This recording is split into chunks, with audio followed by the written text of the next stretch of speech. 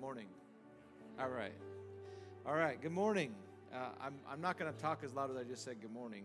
I'm going to talk like about this loud, just because I want to really want to try to teach this morning, and also I just feel like my voice is tired a little bit for whatever reason. I want to stay in the atmosphere of giving for a moment.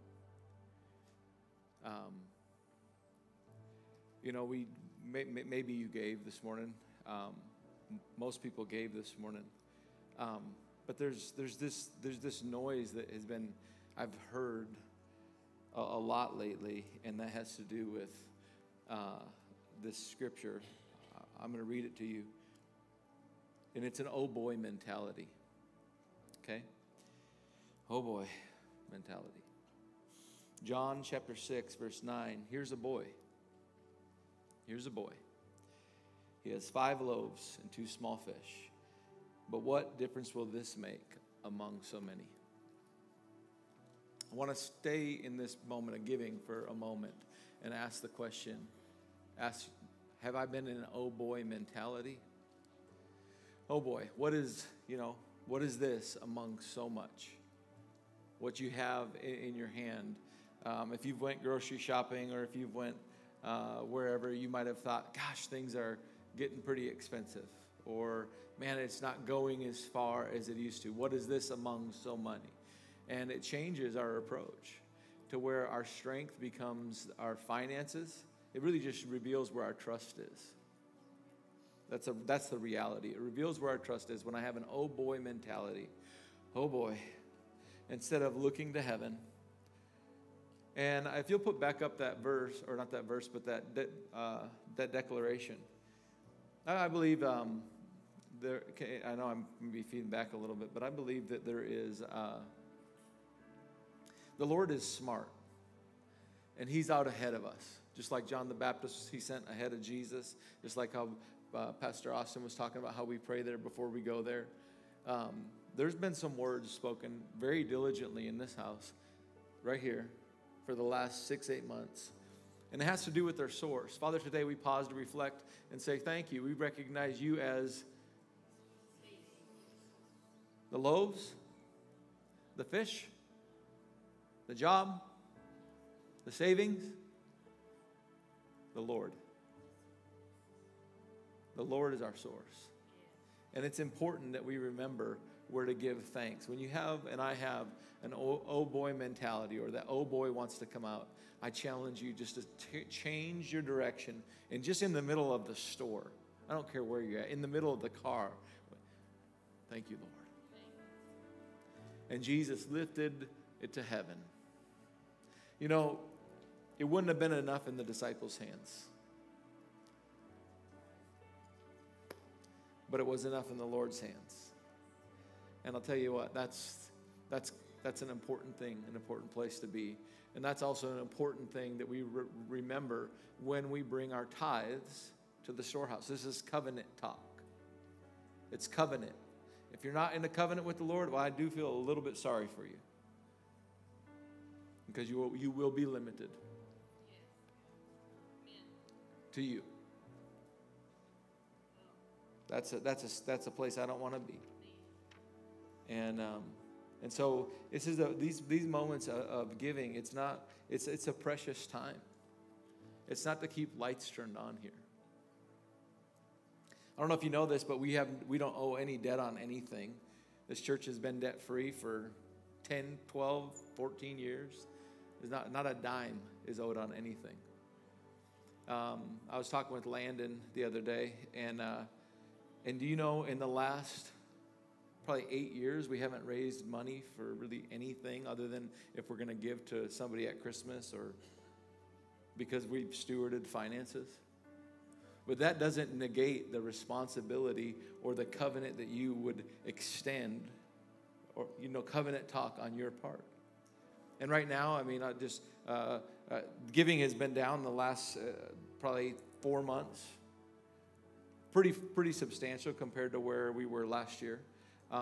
However, we have plenty of money in our account, and we have $400,000 in another account.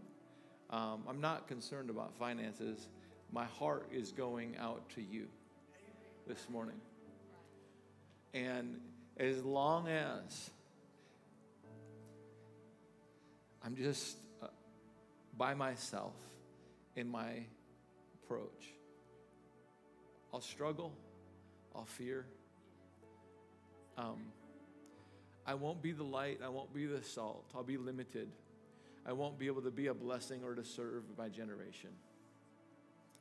When the Lord wants to speak to me about being generous and bringing refreshing to somebody in a time when many people don't understand or haven't been taught the word and don't understand the covenant they have in him, I won't be able to be that to them.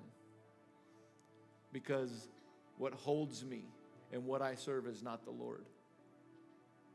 It's the dollar. And Uncle Sam is limited. But our King, the King of Kings and the Lord of Lords is not. So we changed the picture of source this morning. So I just wanted to make that adjustment. I didn't have this planned in any way. This just popped up in my heart right before I walked up. Just making a turn of a dial. And so, Father, in the name of Jesus, just quiet your heart, quiet your mind, just close your eyes.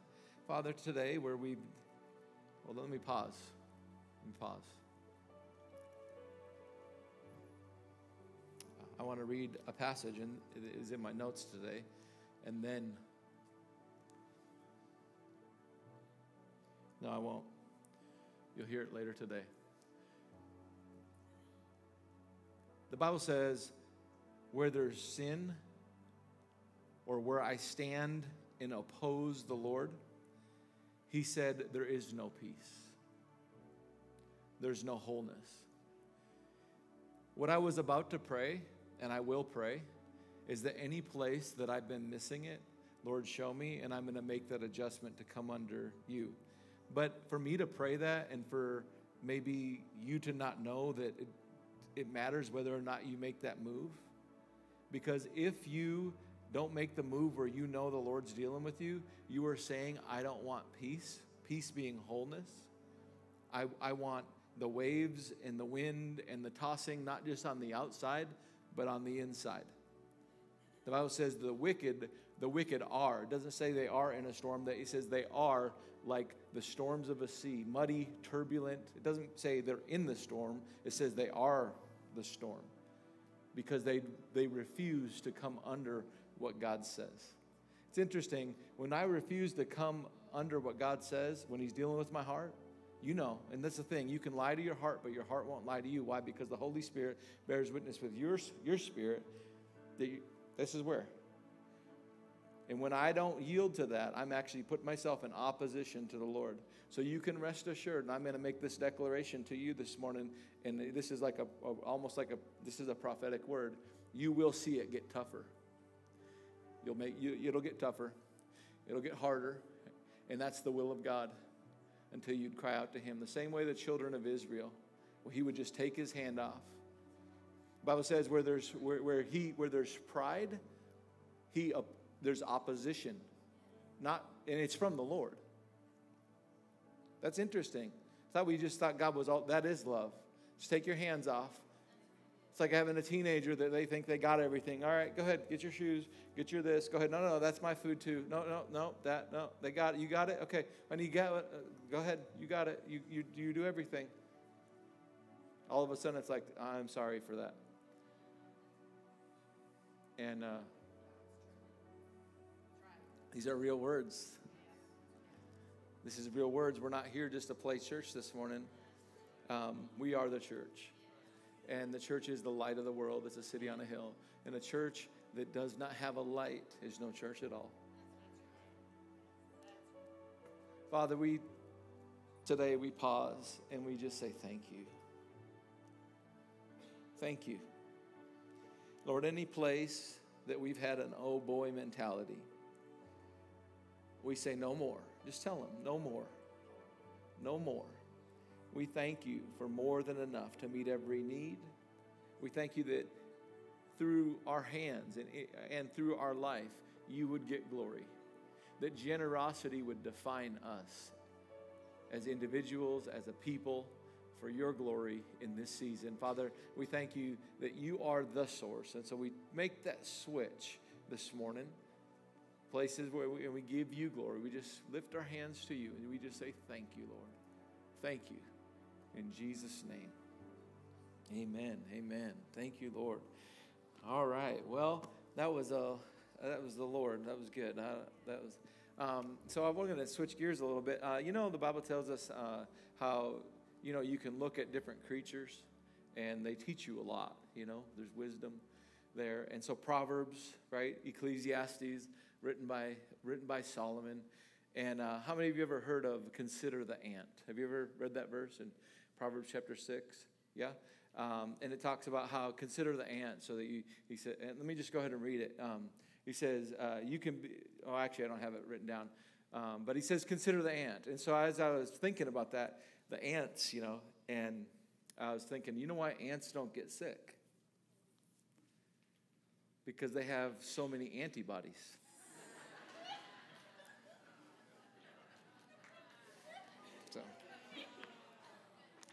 So the Bible says, consider the ants.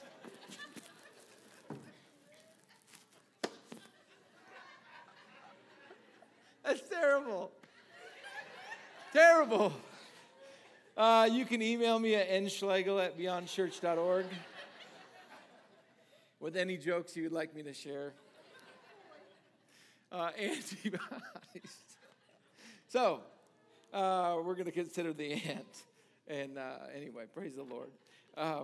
Let's get into the word this morning. We are in a series called I Am, or He Is. He is more than enough. He is the King of Kings, the Lord of Lords. He is with us. He is for us. He is Jireh. He is Nisi. He is Rapha. This morning we're talking about Shalom. And we talked about Jireh, the one who provides more than what you see, learning to look with the eyes of our heart. We talked about Jehovah Rapha and how there was snakes biting these people. And so the Lord had Moses make a pole and put a snake on the pole. And we know Jesus hung on the pole so that what anything you put on that pole, the Bible says that by his stripes he was beaten for us. And so whatever the diseases, the sickness was put on him or put on the pole. So where do we put our diseases and our sickness? On the pole. And we received communion, and we've been receiving communion every week, because this is covenant talk. This is who he is to us. This is who he is and what he's done for us. We've been receiving communion, and we saw that the body and the blood. We don't go to the blood and then the body. It's the body and then the blood. And it was the body that was crushed for us, right? And so that's Rapha. And then last week we talked about Nisi, Jehovah the Lord, who is our victory, our banner, who's over us. It's what we fly under. It's where we fight from. And we talked about fighting from above and in prayer and just drawing from a source that's bigger than our own self. Amen. And so this morning we're going to talk about Jehovah Shalom, which is the Lord our peace. And so if you'll have your Bibles this morning, why don't we go ahead and jump to Judges chapter 6. Judges chapter 6. You can hold your place there. We're going to read a good portion of Judges 6. But before you do read that, let's read Judges 6, 1 through 2, actually, first. It says this, in Judges 6, 1 through 2. My Bible says again is the first word. I don't think very many other ones. It says the Israelites. Mine says again the Israelites. The Israelites did evil in the eyes of the Lord, and for 7 years he gave them into the hands of the Midianites. Because the power of Midian was so oppressive, the Israelites prepared shelters for themselves in mountains, clefts, caves, and strongholds. And they bought food, freeze-dried food for 2 years, and built a bunker, and moved to the country, went solar, and hid their kids and their wives.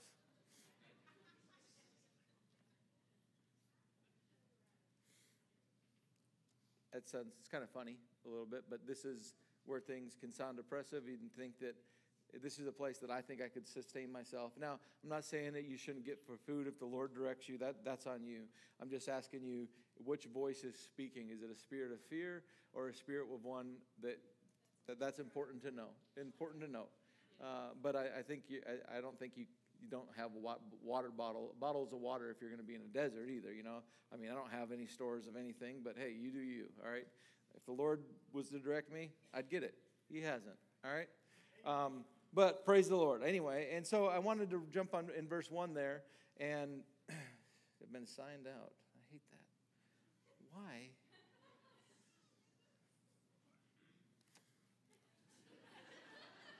I'm not even going to try this morning.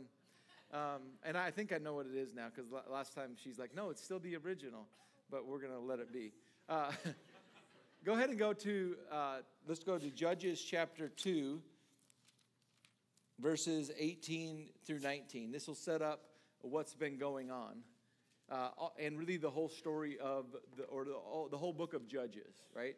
So there's every book of the Bible has a specific purpose for which it was written, and especially the epistles directing to different things. Judges, all of the books, not just the epistles, but the book of Judges. If you see verse 18, it says, "Whenever the Lord raised up a judge," verse 18 of chapter 2. Whenever the Lord raised up a judge for the Israelites, he was with that judge and saved them from the hands of their enemies. So this is once they've come into the promised land, but now they've walked away from the things of God, and God loved them. So they would rebel, they would repent, God would send a judge, they would deliver, and then they would kind of do the process all over again. But it says this, so whenever the Lord raised up a judge for the Israelites, he was with that judge and saved them from the hands of their enemies, while the judge was still alive, for the Lord was moved with pity by their groanings under those who oppressed them and afflicted them. But when the judge died, the Israelites became even more corrupt than their fathers, going after other gods to serve them and bow down to them. They would not give up their evil practices or stubborn ways. And so then we go to chapter 6, and we saw that, again, the Israelites, so this isn't the first time, this is again, he'd raise up a judge. There's actually 12 judges that are spoken of, 6 of them that are spoken of in depth of. You might have remembered Samson, or you might Gideon, okay? We're going to talk about Gideon this morning. But if you go all the way to the end of the book, Judges 21, 25, it says, "And in those days there was no king, and everyone did what was right in his own eyes." Interesting. No king. Let me ask you this. Do you have a king? Yes. What's his name? Jesus. How do you know if you have a king versus you have a president? Or this is a big thing. We're in the body of Christ. We're under the lordship. We're in the kingdom of God. We've been translated out of a kingdom of darkness and been translated into the kingdom of light. Okay, it's not a democracy. It's not a republic. There's no voting that goes on. There is a King of Kings and a Lord of Lords, and one day every knee will bow. Like there will be no choice. In other words, you will bow. And right now, how do I know if I have a king? Is if I bow. If I bow. Do I bow? Do I bow to what he says, or is it like this verse 25 of 21 there, where it says that everyone just does what they want? Do what's right in my own eyes. This right here is the Word of God. This is the authority for my life as a child of God. You can't be a Christian, I'm going to say this again, and not acknowledge this as authority. You cannot be a Christian and not acknowledge this as authority. What you have there is a false hope, you and I saying, well, I'm going to believe this part, but not that part. You're picking and choosing and believing whatever you want to console your own soul. And that's garbage, and it's deception. Now, you might not like that, but that's what he says. That's what this says. And that's where the belief on Christ even originated with people that would say they call themselves a Christian from this foundation, this solid rock of truth. Heaven and earth will pass away, but these words will never pass away. I'm not here this morning to do a message on why the Bible is valid and all of its proof historically, doctrine, prophecy, all of those kind of things. But it's important that you and I would hold this as final authority, and only then do I have a king. And only then can I draw from that kingdom. Only then can I fly under that banner, fight under that banner, and him fight for me. We talked about that when he flies in and that banner flies in, those A-10 Warthogs, or you see the F-16, back in the World War II when those planes were a little slower, you could see on the underneath sides of the wings there would be a like some kind of design. If you were over there and you saw a swastika, you wouldn't be real thrilled when you saw a bunch of swastika if you're American or our allied troops when they're coming in and flying low. You're like, uh-oh. And now they're turning around. What are you thinking? Oh, great, they're coming back for some supplies? No, you're like, uh-oh. Anyway, so we see in Judges 2 that what was going on, the Lord would raise up judges, deliver them, and yet they would go back to their own ways, right? And then the Lord would deliver them, and then God would be like, okay, it's going to be good this time. And then they went even worse. And what ended up happening, verse 25 of Judges 21, they just decided they're going to do what they want to do, when they want to do it, how they want to do it. They'll be their own God. They'll be their own kings, because there was no, somebody tell me, there was no king. Well, let's go back up there, Judges 21, verse 25. There was no king. It's not up there yet. But where there is no king, you'll do what you want. Because there was no king. Man, I'll tell you, it's important that we get a king. And we keep a king. And it's the king. It's why we're doing this series, the King of Kings, the Lord of Lords, the I am the Lord. All right? And so let's go back now to Judges chapter 6. We're going to begin reading in verse 11.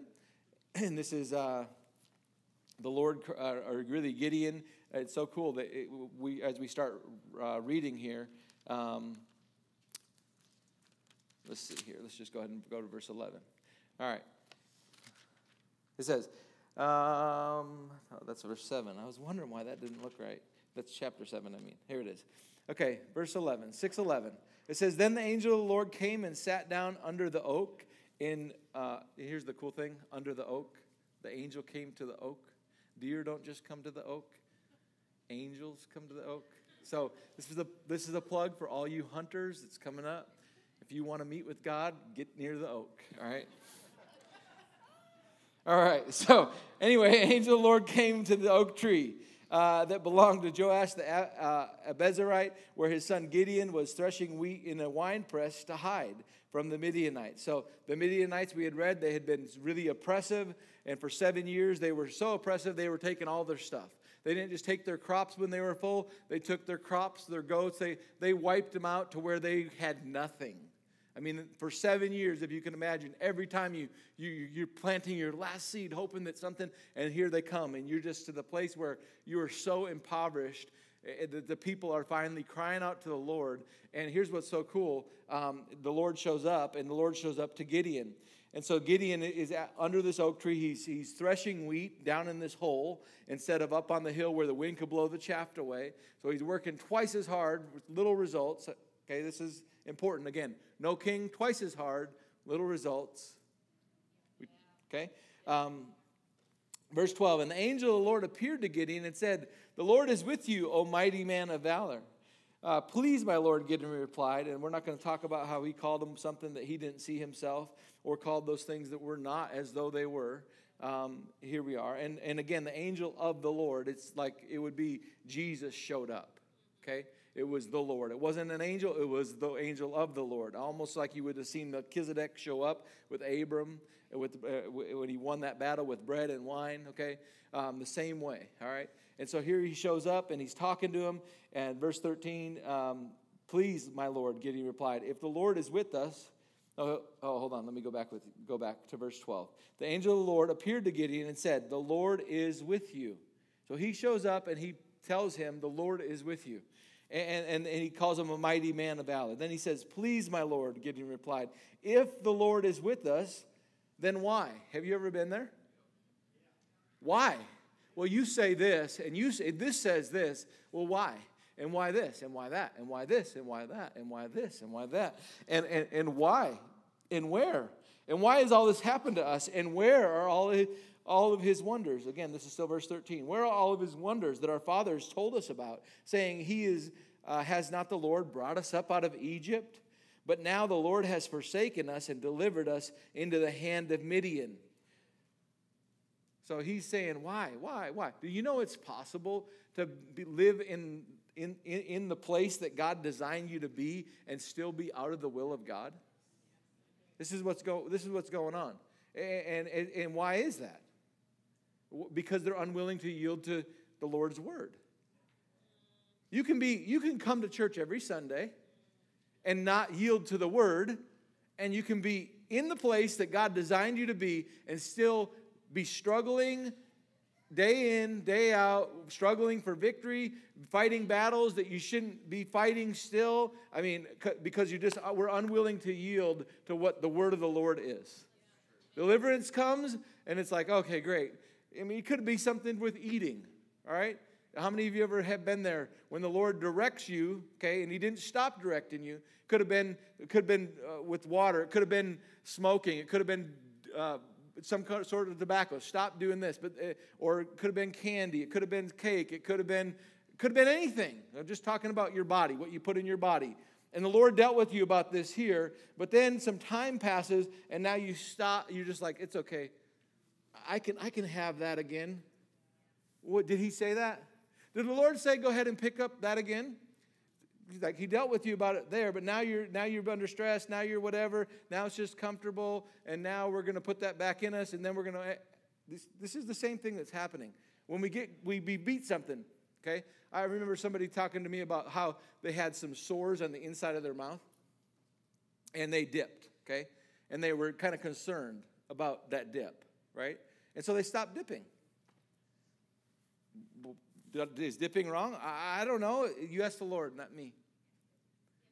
My body's the temple of the Holy Ghost, but I put McDonald's in it sometimes. So I'm not here to sit and judge you or put coffee in it daily or whatever it might be, or soda drinks or Diet Mountain Dew or whatever it might be. It's green, right? We like greens. Well, here's what I'm saying. It's easy to listen to the word of the Lord in adversity. But in the place of peace, oftentimes that's when we release the word of God and take our own. And I'm just saying, let's just stay with the Lord. Like, let's just stay with him. Let's just go from glory to goodness to goodness. That's his design for you and me. Now, I guess I kind of got off there a little bit. I don't know how I got into that other than here that he's saying, where are you at? What's going on? The Lord, you've delivered us. You've forsaken us. And it actually wasn't the Lord that forsook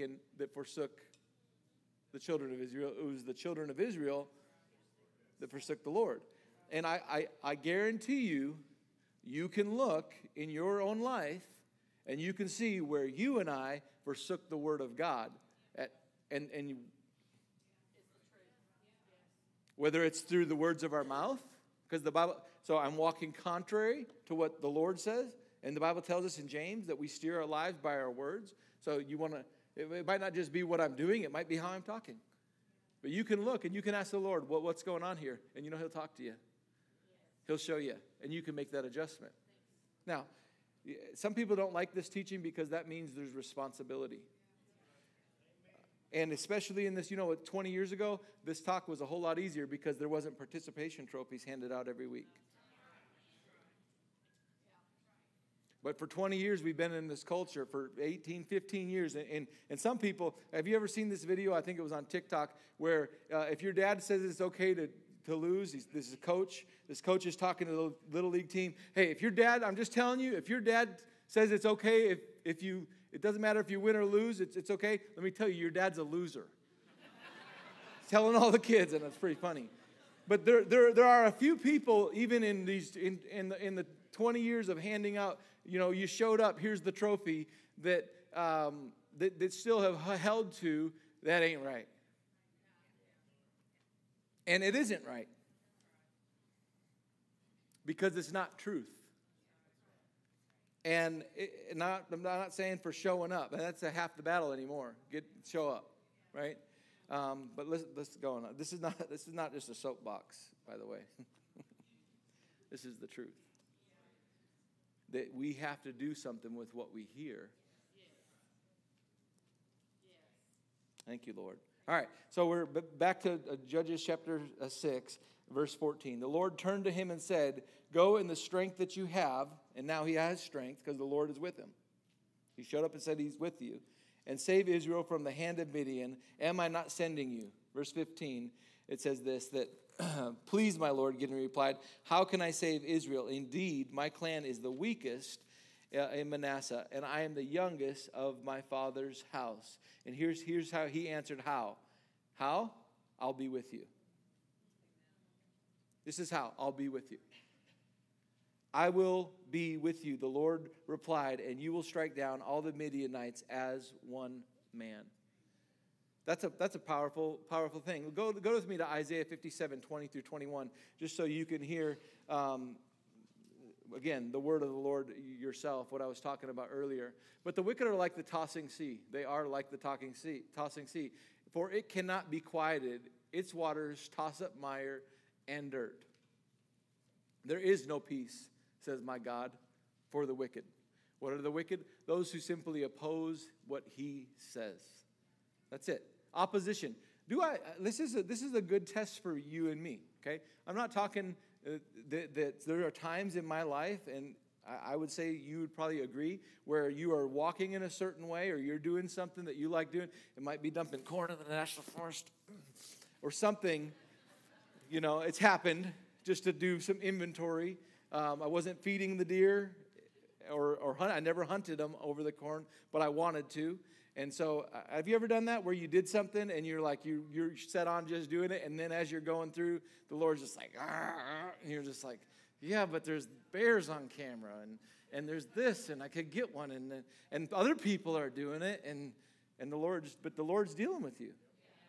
And you know you're transgressing, and you don't want to hear it. I don't want to hear it. Matter of fact, if somebody tells me about it, I'm kind of like, shut the front door. Shut the front, like, no, I don't want to hear it. Because you're speeding. Don't talk to me about this when you're speeding.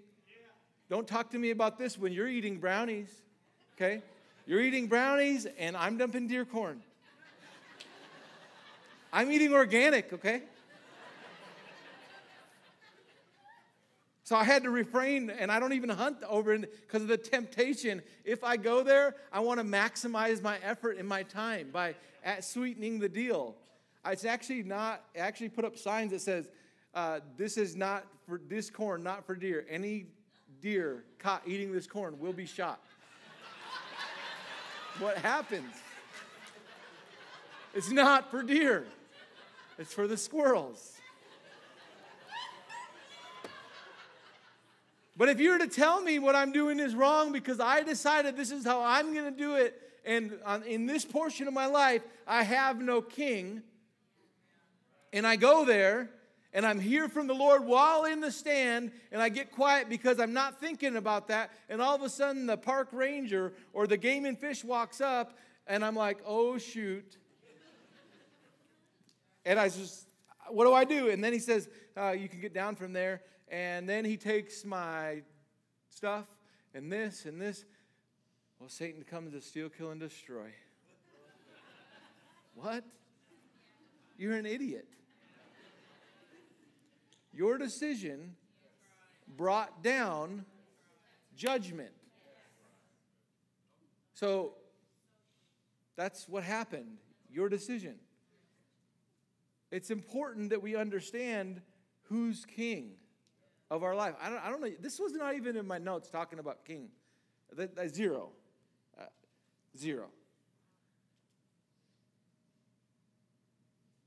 It matters. Because God's getting a lot of blame to a lot of things, and we're upset because we're being talked to in church about giving, about righteousness, about forgiving, about Now, if you are forgiven everybody and everything's good, you're good. But if I tell you, forgive, or your Father in heaven won't forgive you, and that's what the Bible says, you better check yourself. You're like, now you have, well, you're doing this, and that's not what that really means, and da-da-da-da-da. No, that's what it says, honey. Make the adjustment. Or stay in the storm. And the problem with storms is a lot of times there's casualties. And guess who's not to blame? That's right. But guess who gets the blame? Where are you, God? Didn't you where were you? Where are the signs that our fathers told us about? Where are this? Where's that? Where's this? Where's that? Let me tell you, where is the Lord your God? Is he here? Or is he just over there every once in a while?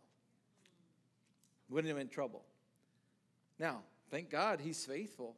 Thank God his mercies are new every morning. But did you know the Bible says that he likes and cherishes obedience more than sacrifice?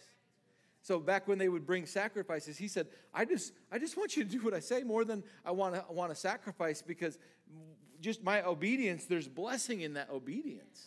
Like, I'm thankful when my kids come and write me the card or tell me I'm sorry with tears or whatever. That's great, but I don't want that. I wanted to go get ice cream because they cleaned the room and we're just hanging out and having a great time because you just did what I asked. I'd rather have that. Any moms and dads understand this is how our Lord is. He would rather have us just do what he says and us experience his blessings. Okay? Now, let's go here. Again, Judges 6, verses 17. Gideon answered. Again, how is he going to win? Because the Lord, he says, surely I will be with you. Verse 17, Gideon answered, if I have found favor in your sight, give me a sign that it is you speaking with me. Please do not depart from this place until I return to you. Let me bring my offering and set it before you. And the Lord said, okay, I'll stay until you get back. So he comes and he's bringing this angel, or the Lord, an offering. Angel of the Lord. And so Gideon went and he prepared a young goat. Now, you got to understand what we just read. They didn't have many goats. So him preparing a goat, he was like getting what he had. This is kind of like the meal and the oil right here. This is the value of that. Okay? And he goes and gets the goat and the unleavened bread and an ephah of flour, and he places the meat in a basket and the broth in a pot, and he brings them out to present to him under the oak. Again, under the oak. Underline that, circle that, check it for acorns. All right. The angel of the Lord said to him, take the meat and the unleavened bread, lay it there on the rock, and pour out the broth. And Gideon did so. Then the angel of the Lord extended the tip of his staff that was in his hand and touched the meat and the unleavened bread, and fire flared up from the rock, consumed the meat and the unleavened bread, and the angel of the Lord vanished from his sight. And then Gideon was like, yep, that's the Lord. It's like, yeah, I think I just saw the Lord. And verse 22, when Gideon realized that it was the Lord, he said, oh, Lord God, oh my, or we would have said it like this, oh my God, oh my God, oh my God, oh my God. I just saw the Lord. And he was freaked out. Why? Because no man could see the Lord and live unless the Lord had mercy on him. So no one could see the Lord and live. So he's freaking out because I just saw the Lord. I said, is this you, Lord? And then it is you, Lord. Stay so I can look at you a little longer. I'm in trouble. And the Lord says, hey, to him, peace be with you. Do not be afraid, for you will not die. He's not talking about a battle that's to come. He's just talking about God, his mercy towards him. Don't be afraid. I'm not killing you. I never came to kill you. I came to redeem you. That's why I've came all this time. I didn't come to make your life hard. I came so your life would be blessed. I didn't come. Like, we gotta have that understanding. And then here's what this passage, Jehovah Shalom. And so Gideon built an altar to the Lord there and called it, the Lord is peace. The Lord is peace. To this day it stands there. So he built an altar that said, the Lord is peace. He realized the peace of God is peace. He wants to be with me. is what he saw there. He wants to be he's not come to kill me. He's coming to redeem me. And then he said, go with me. How do I know? Because I'm going to be with you. So this is where peace comes from. It doesn't come from the absence of adversity. It comes from the understanding that God is with me, and greater is he that's with me than anything I face in this world. And from that place, I love Psalms 23, how it talks about, even though I go through the valley of the shadow of death, I don't fear the evil, because I know what? You're with me. This is where peace comes from. I want to define peace this morning. And you've probably heard this, but let's just let this in this morning. This word shalom, Jehovah Shalom, or shalom is the Hebrew word for peace, but it means more than what we just think of peace. Peace, it's not a ceasefire. Like, peace in Jerusalem. Like, peace in Jerusalem means a truce, or like we're not firing anymore, but yet we're still at war. Have you ever been there? I just want peace in my relationship. Okay, sorry, or but yet there's still, just because you stop shooting doesn't mean there's peace. Okay, but here's peace. Shalom means complete. It means soundness, right? In other words, you can be in the storm.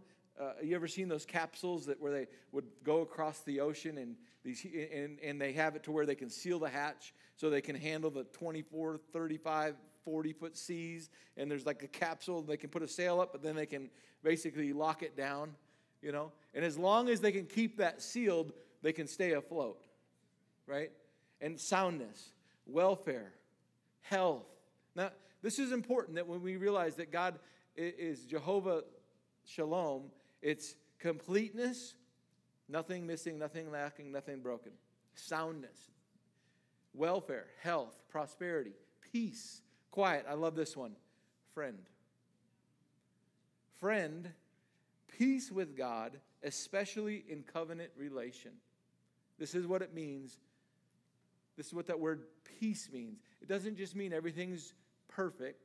It means that I have a friend in God who I'm in covenant with.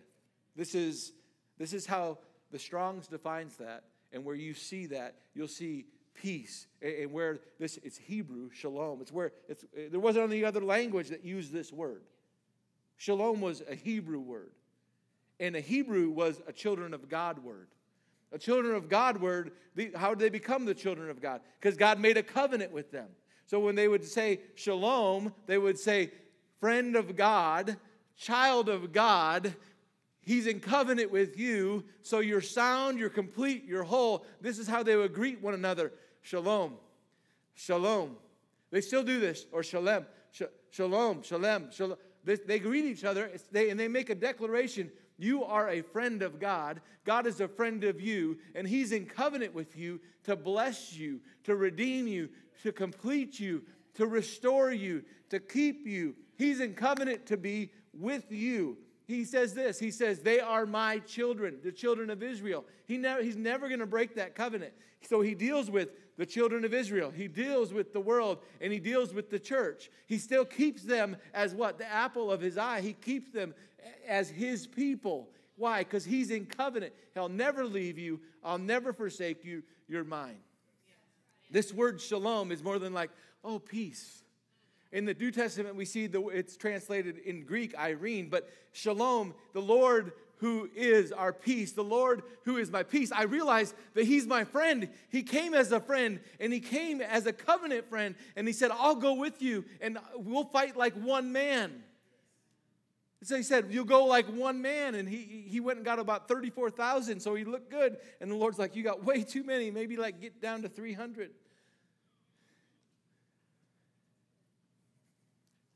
Thank you, Lord. So, this is good. This is good. So how, if God is peace, how do I walk with peace? How do I walk with Him? Because I know I can be in His promised land and not be part of His promised plan. Like, I can have problems everywhere I look. Well, how do I get into the place where I stay with Him so I can go through instead of just stay stuck? There is a way. And the Bible tells us how, and we're going to go here today, 2 Corinthians 5:7, and then we're going to spend quite a bit of time in Romans chapter 8. This is such a powerful passage for you and me. But here in Romans 5:7, it says, "For we walk by faith, not by sight." So this is what's interesting. If you were to keep on reading, well, let's keep on reading back in Judges, and then we'll go to Romans 8. Just stay in Romans 8. Let me just go to Judges here. So we see that, so Gideon built an altar to the Lord and called it "The Lord is Peace." So to this day that altar stands. Verse 25 and verse 26 says, "On that night the Lord said to Gideon, take your father's young bull and the other bull and tear down your father's altar and cut it down and offer to me this sacrifice." So most of the places that the sacrifice in the altar was built was where? After the battle was won. After they crossed the Jordan River.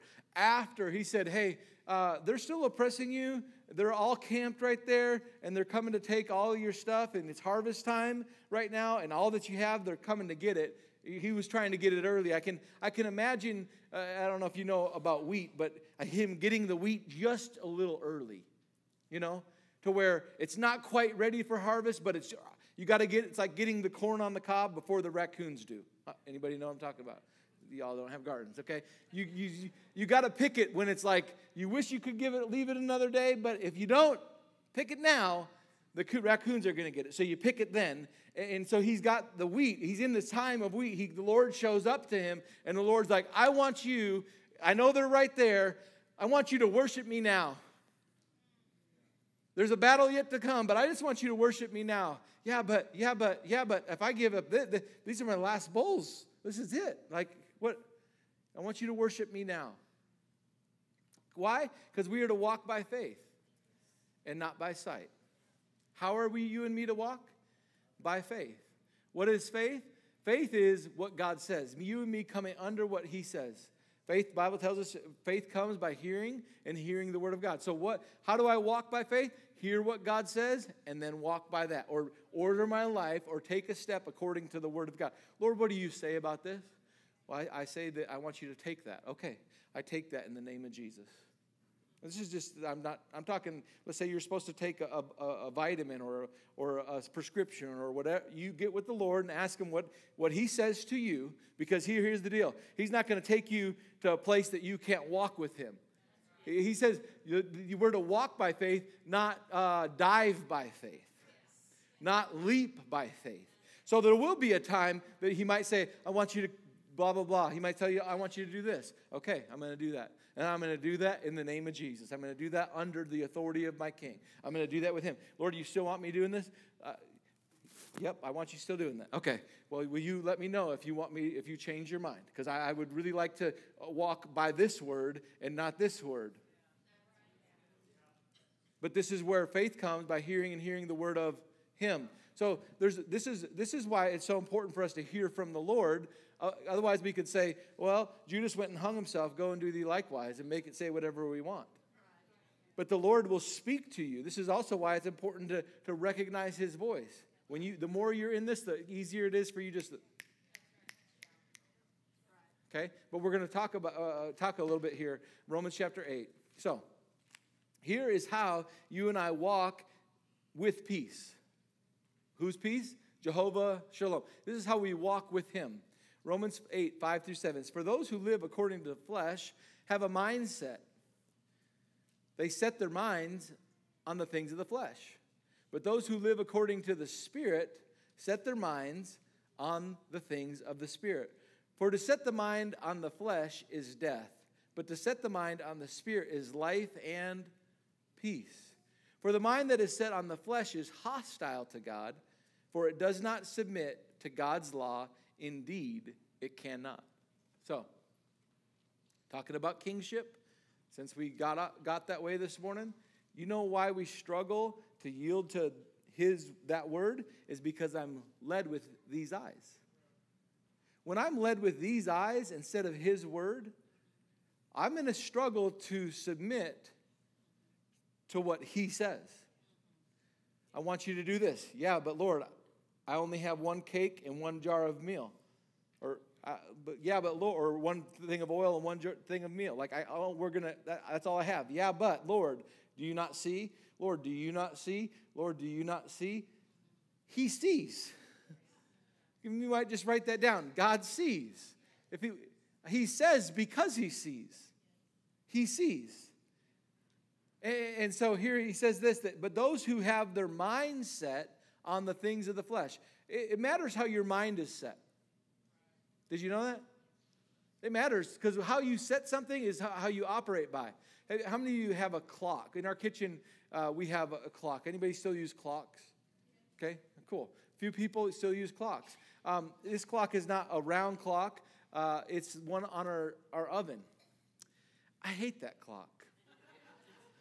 You know why I hate that clock? Because that clock you have to set often, and it runs fast. No, slow. It runs slow. So I don't know if it's a half of a second slow, maybe half a second. But a half a second over the course of a while causes you to run late. Why? Because you are governing your life by how something is set. So I'm making decisions like, oh, I got time to finish making that cup of coffee. I can be there because look at what time it is. It's the one place in our house. It's blue, glowing, digital. You can see it across. It's right there. I know what time it is because of how it's set. The problem is it's deceptive.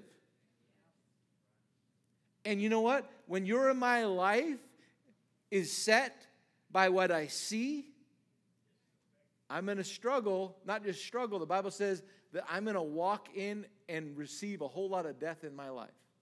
That's what it says here. It says a mind that's set on the things of the flesh, he says it's death. That was verse 6. For to set the mind on flesh, or what you can see, natural things, he says is death.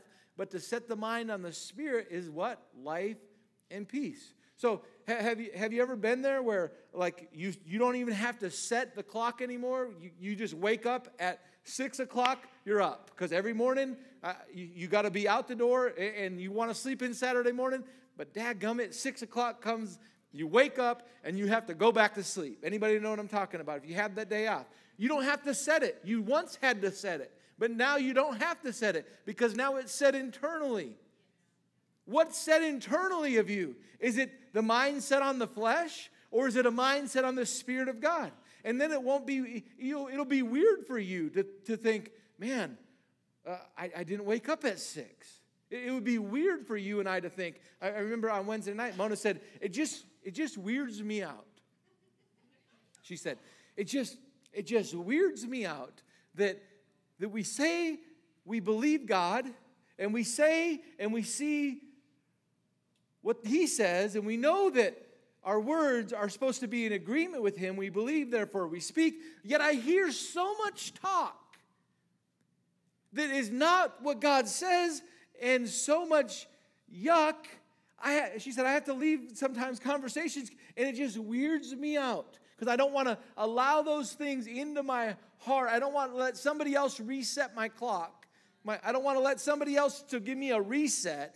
Isn't that what they're trying to do? The global reset. Aren't they trying to do that again? They're trying to give you a reset, another something to where you would look at this and look at here. Let's start counting here, and let's look here, and let's look here. Well, how about you and I set our mind on the things of the Spirit and experience life and peace and realize that clock is deceptive in the kitchen, and it's causing you to run late, and it's causing you to be frustrated, and just stop setting that clock. Don't use that clock anymore. Start setting the clock of your inner man. What does the Lord say? And you'll find that after you had to set it for a while, you set it for a while, no longer do you have to set that clock, but you just respond from that clock. Now the clock was external is now internal, and we're going, thank you, Lord. When I don't see enough, Father, thank you that you supply all of my needs according to your riches and glory. You said that if I bring my tithes and offerings in the store, there would be more than enough for me there. Father, there's direction. When I hear, this is going on, not in this house, Because you said your people would experience life and life more abundantly. Father, well, this is going on and there's new cases and this is not in this house, not in Beyond Church, because you came to give us life and more abundantly. We refuse that in the name of Jesus. Why? Because you paid for it at the cross, on the pole. So we put Corona or Rona or blah, blah, blah, whatever it might be, on that pole, and we look to the pole instead of some reports. This is ridiculous. And if you and I are under that King's word, you will not be able to carry any light.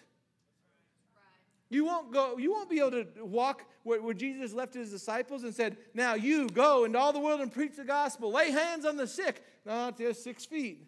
I think they're moving it to 12 now. This is ridiculous. It's ridiculous.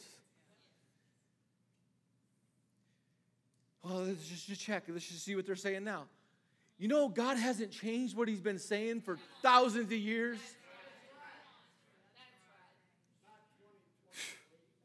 Come on. Oh, my rod.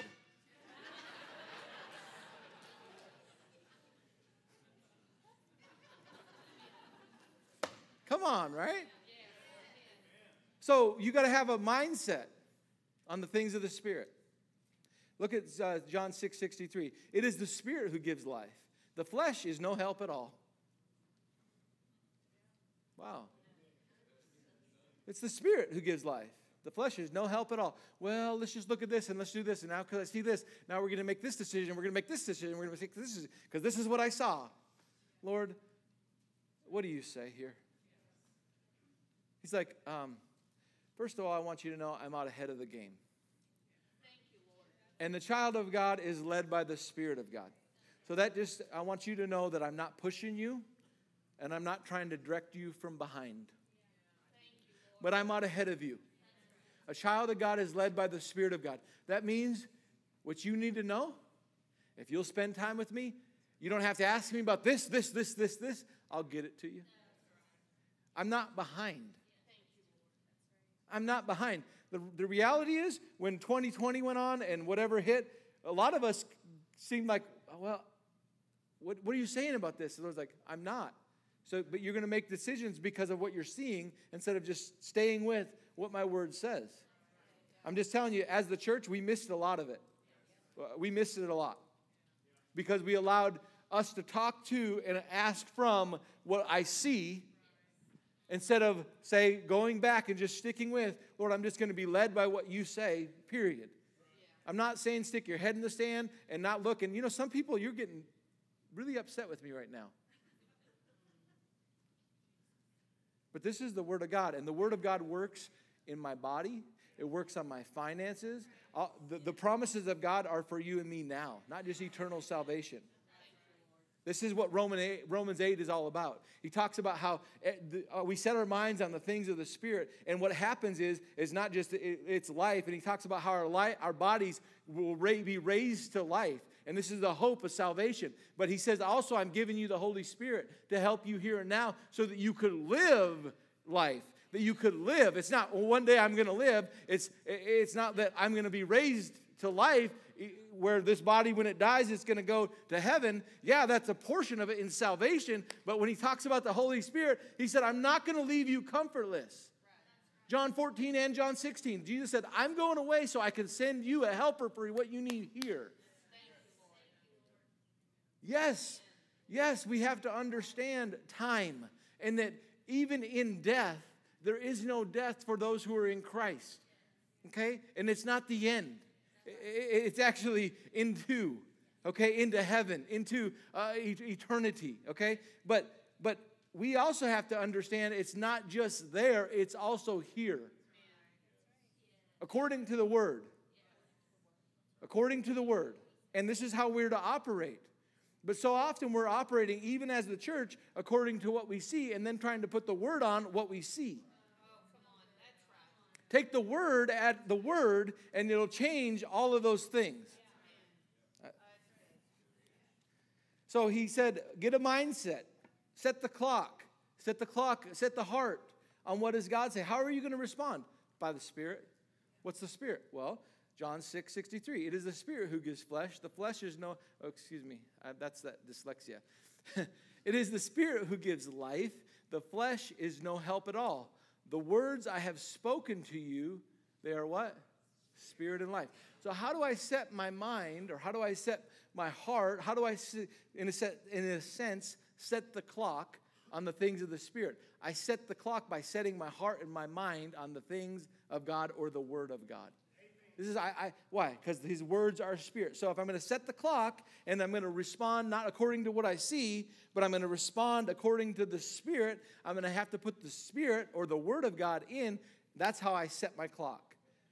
I set my clock. I set my heart. I set my mind. And actually, that's what it is. It's not a clock. It's a mind. Your mind set on the things of the flesh is death. The mind set on the things of the Spirit is life. How do I set my mind? John 6:63. The Word of God is Spirit and life. Wow, that's so cool. I quoted to you John 14. It says, I will ask the Father, John 14:16-17. I'll ask the Father to give you another helper, to be with you forever. And even the Spirit of truth, whom the world cannot receive. Why? Because they don't see Him. The world operates by, he says, as a child of God, you're to be led by the Spirit of God, which is the Word of God. I'm going to send you the Holy Spirit. He's going to be a helper, but the world can't receive them or receive Him. Why? Because they can't see Him. The world can't receive the Holy Spirit because they can't see Him. They operate by how they see. You and I are to operate by what we hear Him say or what we believe. Your and my help doesn't come by what I see. Matter of fact, the Lord had to open our eyes to see into the spirit realm. You remember He said, Lord, open their eyes so that they might see. There are more of those with us than against us. And their eyes were open and they just saw heavenly hosts and hosts of those who are with them. We look with the eyes of our heart. We look with the eyes. When Paul prayed for the church at Ephesus, he didn't say, Father, give them a breakthrough. He said, in Ephesians chapter 1, he said, I pray that the eyes of their understanding, the eyes of their mind would be enlightened, and that they would know the hope to which they're called, that they would know the inheritance, the power. They would see something, that they would know, that their eyes of their mind would be in agreement with what His Word says. Yeah. And we see in Corinthians that the enemy likes to blind the minds of unbelievers, lest the light of the gospel would shine into their hearts. Blind the minds. So the enemy's goal is to blind us. To blind us. And how does he blind us? By us looking to what we see instead of what... That's right. This is the truth. Why does the world not... Even in the church, okay? Oftentimes in the church, the Holy Spirit and tongues is often fought against because it's you don't see it. But here's the craziest thing. Salvation you don't really see either. And a lot of people, you don't see it at all. But you give in your heart, like are you a Christian? But yet we're like, oh no, once saved, always saved. But yet we're going to talk about the Holy Spirit, and we're like, oh yeah, but it doesn't make sense. We're not using the same laws here. Right. Like we got a different jury out for this each one. I don't get it. But the reason that the Holy Spirit, and oftentimes the church, and maybe you're in this place, and this is way strong of a word this morning, but oftentimes it's because I have set my mind on the things I see instead of the things of the Spirit. Instead of the Word of God. They couldn't receive Him because they don't see Him. They don't know Him. You know Him, for He dwells with you. How do you know everything's going to be okay? Because I'm with you. How do you know? It's what He tells Gideon. I'm with you. Hey, Jesus said, I'm going away, but I'm going to send somebody, and He's going to be with you. And the same Spirit that raised Jesus from the dead is going to live and dwell inside your body. And if He gave life to Him, will He not also give life to your mortal body? This is Romans 8.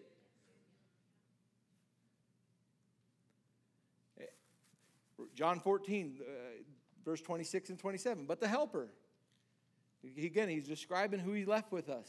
Okay? The Helper, the Holy Spirit, whom the Father will send in my name. He's going to teach you all things and bring to your remembrance all that I have said to you. It's amazing. What he wants, what his job description is to remind us of what God said so that we can walk by faith and not by sight. Because a child of God is to be led by the Spirit of God. So this is why it's so important to be fed by the Word of God, because this is spirit and life. Your Helper, the Holy Spirit, whom the Father will send in my name. He will teach you all things, bring to your remembrance all that I have said to you. I know I read that already. I read it again. But the Helper, the Holy Spirit, whom the Father will send in my name, so he can be with you. And because he's with you, how do I know that I'm going to win? Because I'm with you. How do you know that it's going to be okay? Because I'm with you. Oh, Jehovah Shalom, Jehovah, my covenant friend.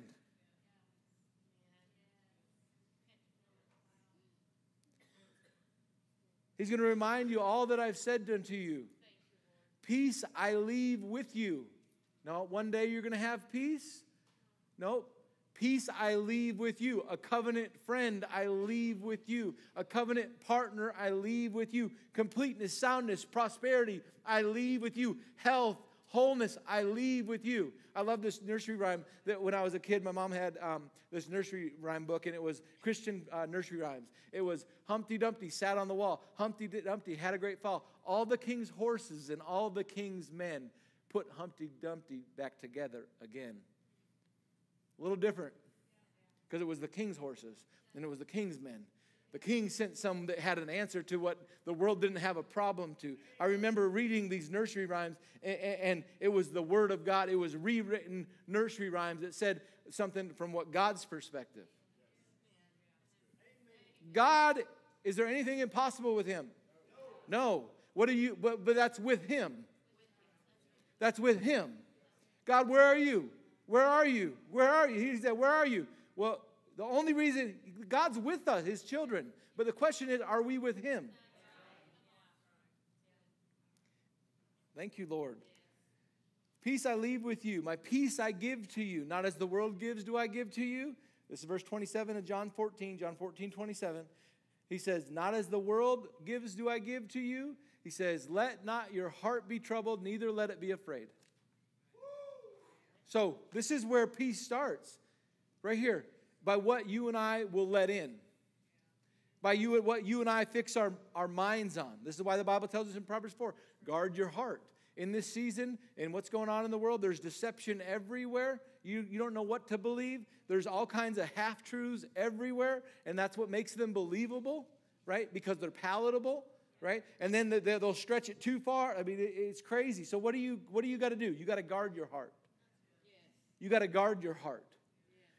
You don't need another YouTube video that tells you about this or that or blah, blah, blah. I'm telling you, you better shut down some TikTok, shut down some face junk. You better shut down some stuff because it's filled with people sharing a bunch of junk and it's not producing life.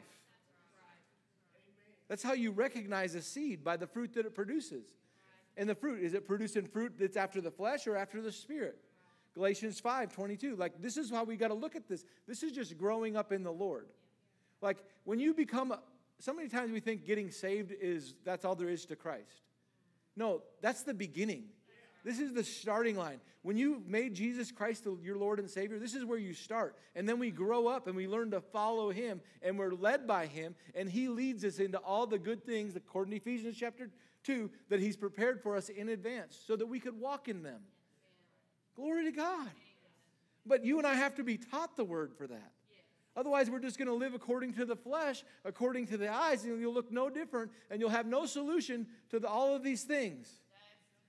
The answer is inside of you, where the Lord would remind you of his word. It was always his word that brought deliverance. Every time, this is one of the things, you can take this to the bank. Every time that God moved or delivered, it was his word. Every time. He's not changing. He's the same yesterday, today, and forever. It will still be his word that delivers you and me. So what I don't need to see something different. I need to hear a different word. If I'm hearing the wrong word, I need to hear, Lord, what do you say? Father, I'm asking. I'm going to get quiet here. And I know we could just end here, but I can't end just here just yet. Because what I really felt under assignment for and why I changed all of my notes this morning, just in 25 minutes, 45 minutes, I was like, oh, we have huddle this morning? Oh, shoot. For our serve team. If you're on the serve team, we have it all team huddle this morning, which means we just gather and we share some things. And anyway, right before, it's like the Lord's like, talk about the ministry of the Holy Spirit. I thought we were talking about peace. He's like, I am. Let me take you to Romans 8. 5 through 7 is what you had. Why don't you read all of Romans 8? Okay? Oh my, we should just stay in Romans 8. We should just be in Romans 8. In Romans 8, he talks about how he's given us the Holy Spirit to pray when we don't know how to pray as we ought. So many times we're praying from our mind. We're praying from what we see. And he's saying, I've given you the Holy Spirit so that to help you to pray. To help you to pray. And what happens when we have the Holy Spirit, again, 1 Corinthians or 2 Corinthians, 1 Corinthians 14. 1 Corinthians 14, 2. It says that when you pray in an unknown tongue, you're not praying to man. You're praying to God who's with you. So this is when you pray in an unknown tongue, praying in the Spirit. Okay? Should not be a weird thing. This is something where you talk with the Lord. And in order to pray in the Spirit, this right here is unfruitful. Interesting. When I'm struggling to set my mind on the things of God, what I need to do is sow to the Spirit. So I can sow to the Spirit in a couple of ways. I can worship, okay? But when I worship, oftentimes, my mind is still busy about what's going on. Anybody experience that? Okay? So my mind's busy and I'm thinking about this and I'm thinking about what deer stand I'm going to sit in. I'm thinking about how that's not working. I'm thinking it could be one of 100 things, okay? And we're getting close to deer hunting season, so I'm using that. So I can sow to the Spirit through worship. I can sow to the Spirit through reading the Word. Have you ever driven somewhere and then you didn't remember where you drove for the last 10 minutes? Okay, I'm not the only one. It's kind of scary. Somehow autopilot. Or you just take the exit you normally take and you were supposed to go this way, but you're just on autopilot and you're like, shoot, I missed the exit. Okay? That happens. I can read the Word and that can happen because my mind is somewhere else. So the Lord said, I'm going to give you a helper. So he gave us the Word. Okay? He says, if you want to get with me, come and praise and worship and partner with me. I'll inhabit your praise. I'll inhabit your worship. But when you're not there, he's not there. Like when you're not in your worship, oh Lord, I worship you. And I'm singing, hallelujah, hallelujah, la fiesta, hallelujah, el trio, hallelujah. Well, you're not there. So you're singing, that's great. And I'm not saying, but you're singing, you're not there, so you're wondering, he's not there either. Yeah. Like he's where are you? He'd rather meet you over a taco than you and I to be fake. He's like, hey, get the queso too. I want some queso, right? I'll stick out my sticks, sizzle, flaming queso, all right? So I can sow to the Spirit in worship. I can sow to the Spirit in reading the Word.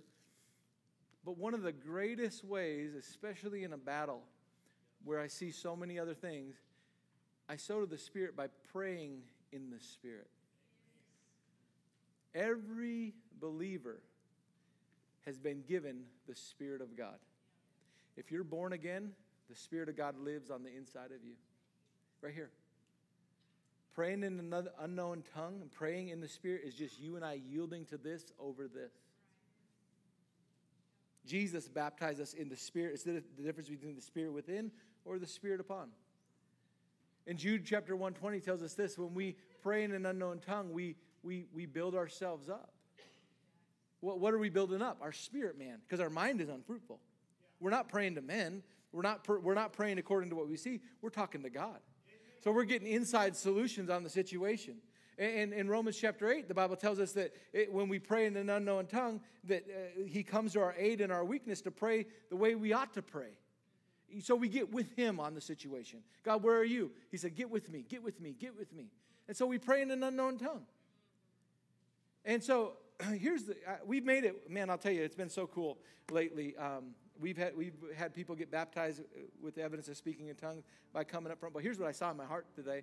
We're going to receive communion and do what Gideon did, where we're going to praise God before any battle. You might be in a battle or whatever it might be, but we're going to declare Jesus as Lord by receiving communion this morning. But I saw this in my heart this morning. I saw us all standing up, and we're going to pray. We're going to worship the Lord in an unknown tongue.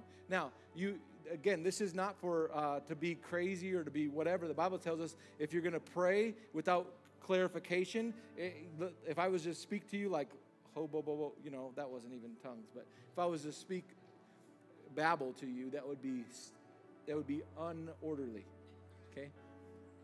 But when there's a purpose to it, and so when you come together and we're going to speak to the Lord, and I just had seen in my heart that God was wanting to get more people baptized with the Spirit this morning, and right where you're at, every time people were baptized with the Spirit, the hands didn't have to be laid on them. They just had to say, Lord, I want what's in me to be upon me, and I want to yield to the one who's in me that's greater than what I see. Show me how to do that. I yield myself to you, and as you yield yourself, he'll fill your mouth, and you'll begin to pray in the Spirit. And then in your own quiet time, you can sing in the Spirit, and you can pray in the Spirit, and you can do it loudly, and I can interrupt this, and I can yield to this, and I can reset to where I'm going this way instead of this way. And the more you keep that clock that keeps on getting off, reset, reset, reset, reset, reset. It won't be long until what you operate from is right here instead of everything out here. And then out of your belly will be flowing a river of living water instead of having to always be looking for water. So let's stand this morning. And I know we're going to go ahead and begin to pass out communion. Thank you, Lord. Let's just, I don't know, maybe should we sit down for communion? Is that too hard? No? Okay, stand. And thank you, Lord. Oh, thank you, Lord. Thank you, Lord. Hallelujah. Let's just thank the Lord this morning. You go ahead and bring that forward, please, and begin to pass that out. Oh, thank you, Lord. Thank you, Lord. Thank you, Lord. Hallelujah. Hallelujah. Thank you, Lord. Begin to pass it down the rows. Thank you, Lord. As you pick up the bread and as you pick up the cup this morning, thank you so much. I want you to see a covenant friend. He was sitting with his disciples. He was sitting with the ones that he loved when they received communion that night at the Lord's Last Supper. Thank you, Lord. Thank you, Lord. Thank you, Lord. I'm going to let that pass out.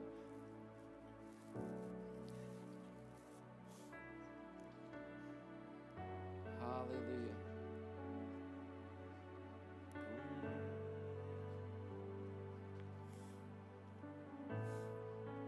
Thank you, Lord.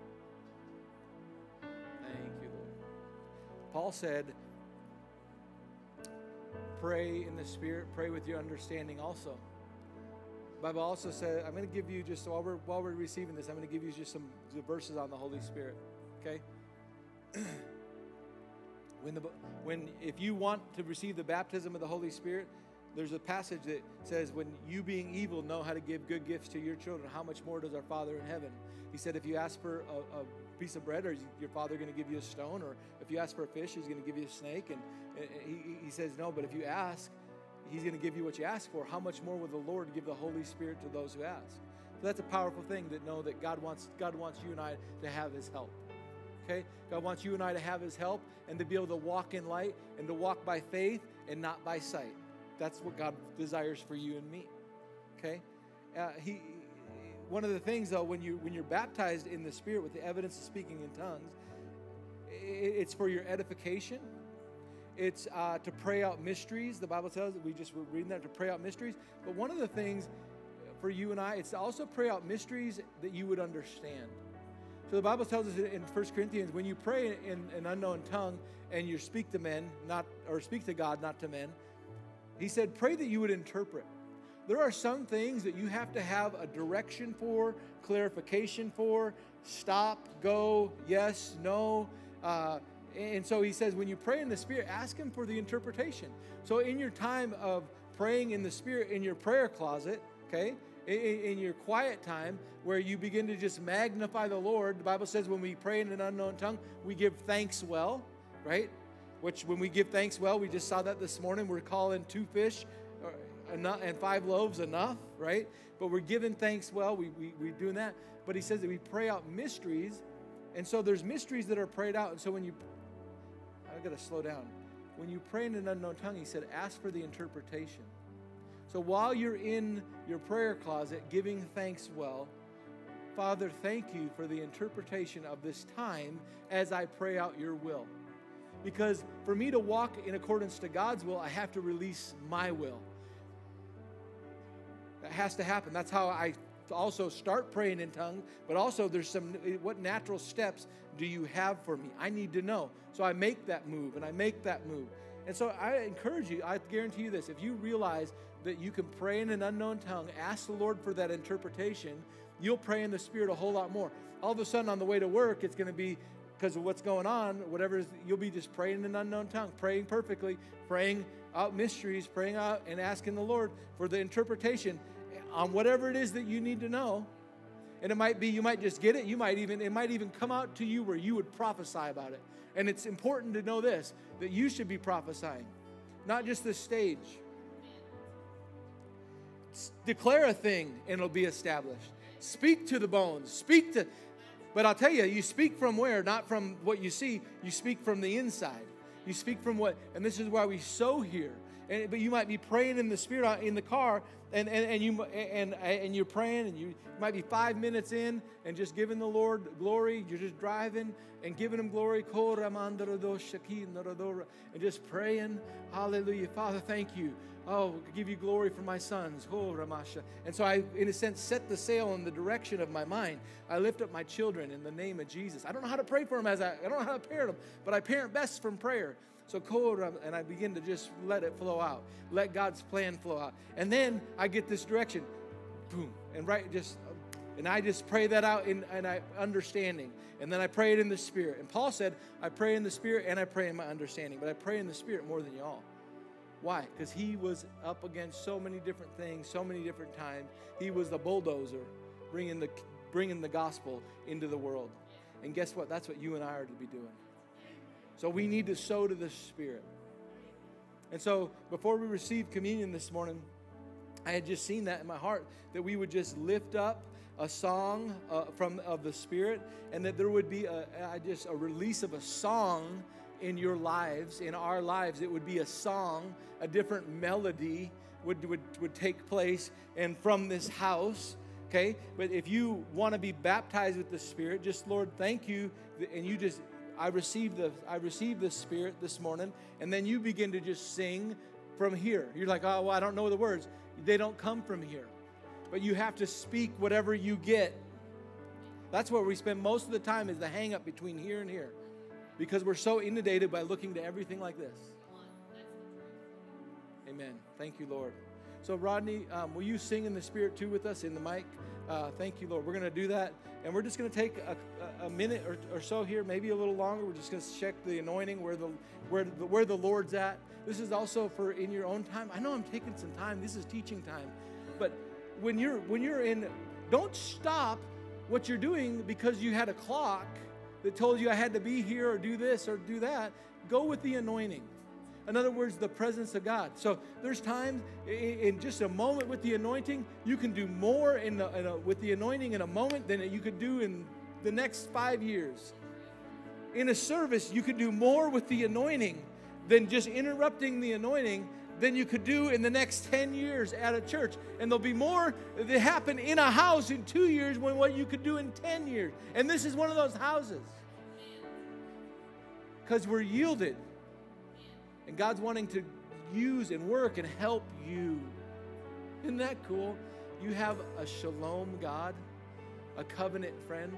the Lord Jehovah Shalom, my covenant friend who's fighting with you, here to help in any way, give you direction. So let's just do that this morning. If you're baptized and filled with the Spirit, I want you to begin to lift up a prayer in tongues. If you're wanting that, you can. If not, you can just pray in your known language. We're just going to give God glory, all right? Thank you, Lord. Hallelujah. We give you praise, Father. We magnify you. We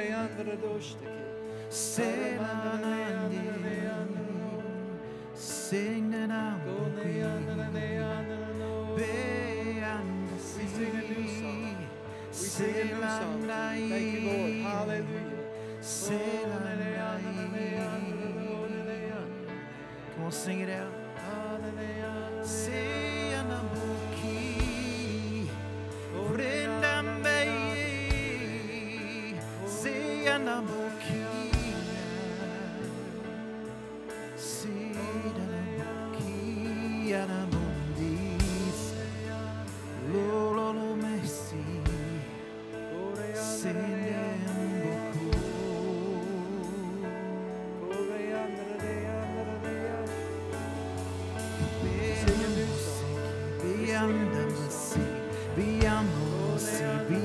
Father, thank you for this world, these people, the overflowing.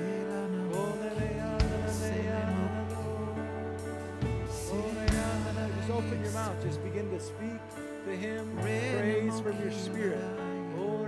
Just that's what you think. Praise from my spirit. We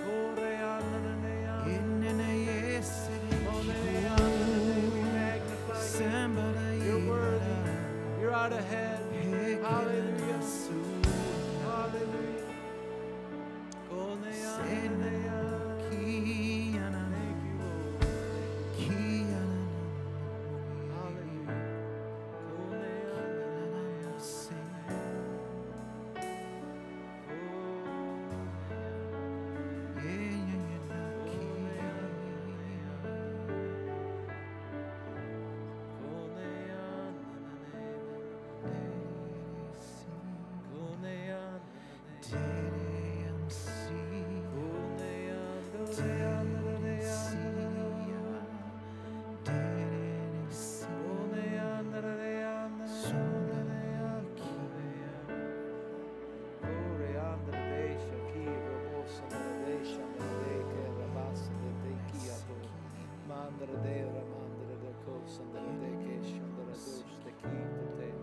So I want you to know, I want to work with you. I want to work with you in all that you do. Everywhere you go, every step you take, a new flow, and it's with me. A new song, a song of rejoicing, a song of victory, a song of I am who I am, and I will be who I will be. Bring me into what you thought was impossible. And you will hold a new understanding of who I am. More than words on a page or words from this pulpit. You will hold, you will know a rhema word where I pull back the covers and unveil to you who I am. Father, we receive that in the name of Jesus.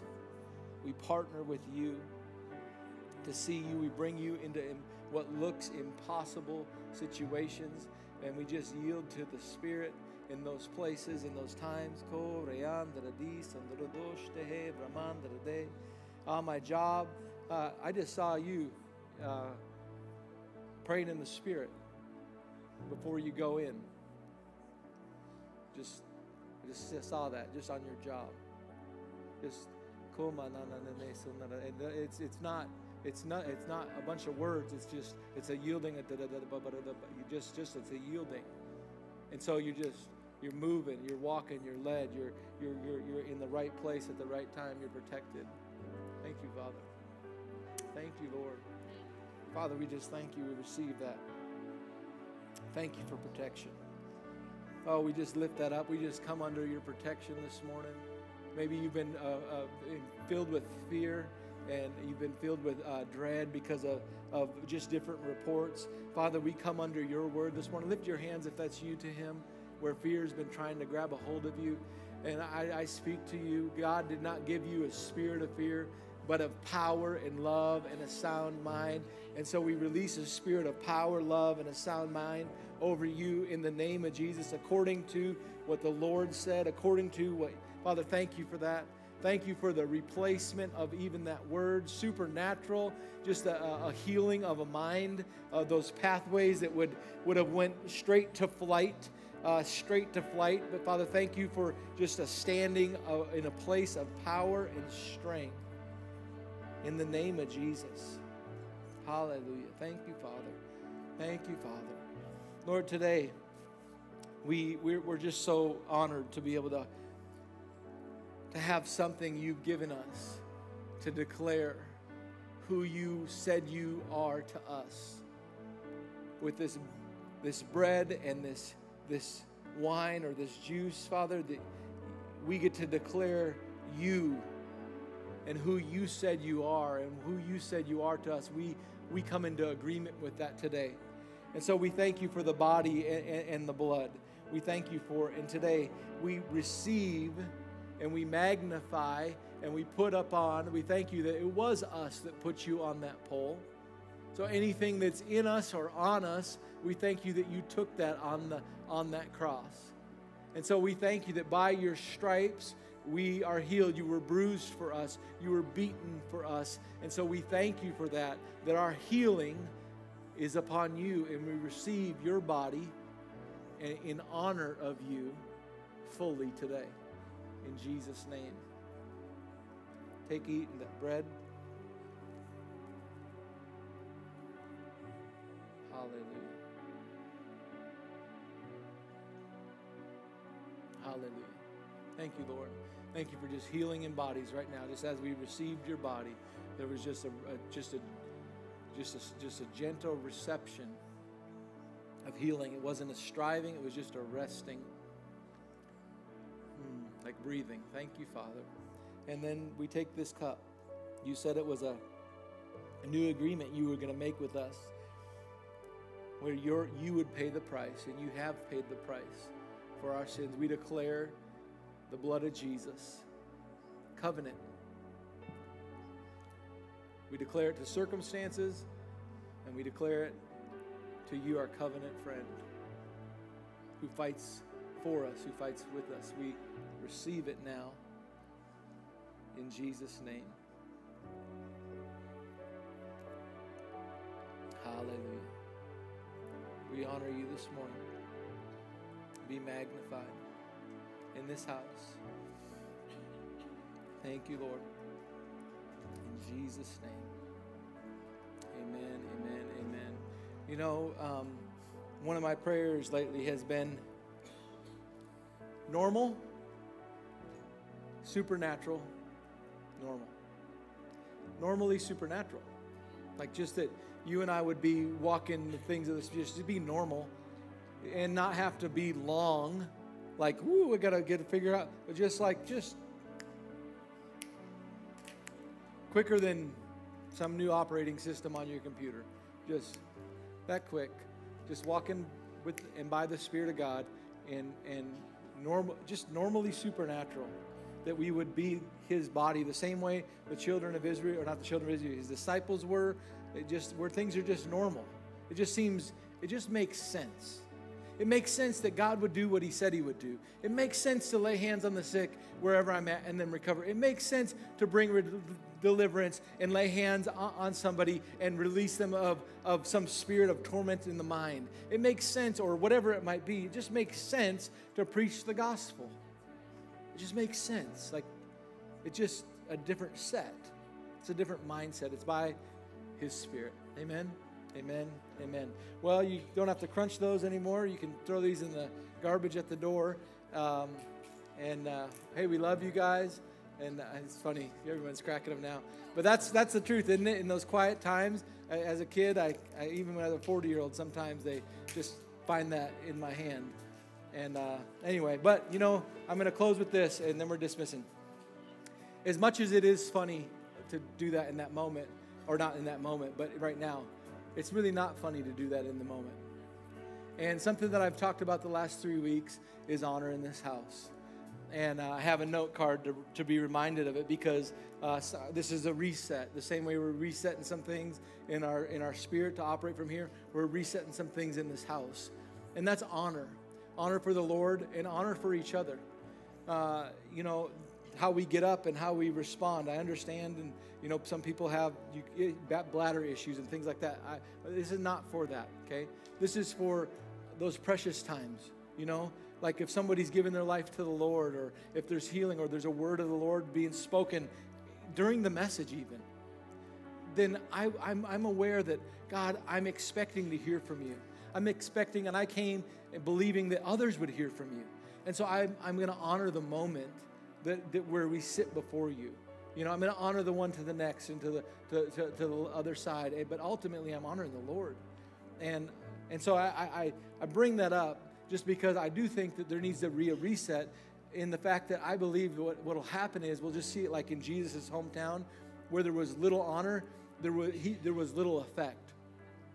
But as we reset and we honor the Lord and we reverence Him and we recognize that we really do meet with Him, we're going to see a whole lot more. We're going to experience a whole lot more of Him in manifestation in this place. That sign that's above the door is not going to be above that door very much longer. It's going to be on this wall right here. So while we're in the sanctuary, on that balcony wall, so while we're in the sanctuary, we're reminded of our expectation is an invitation for God to move. We're not coming here to hear a message. We're coming here to meet with Him. I don't have what you need in myself. It's only what I carry in Him. It's only when we open up this and He accompanies His word. And so we're going to put that on there. We're going to put an overhead and paint that on there. That's a plug. If somebody wants to help with that, we'd love that. We'll get it done. But if you feel like, hey, that's me, I want to help, trace that out and paint that on that wall, we're going to be moving that into here. Anyway, so excited in my heart about all that God's doing. This is something I want to leave you with, is this: where sin abounds, grace abounds more. There's more grace right now in today, which is God's favor towards you and me, God's strength towards you and me, God's giftings towards you and me. There's more grace today than there was yesterday. I'm telling you, the Bible says to meet every one of today's evil desires or tendencies, and so even as I reset my mind, it's not by my own willpower. Father, thank you for the grace and the reset of my heart, the reset to, and there's grace there. There's grace for parenting. There's grace for finances, wisdom, for all of those kind of things. Grace. Amen. Amen. God bless you guys as you go today. Enjoy your tomorrow. Throw something on that grill, and we love you. Have a great weekend.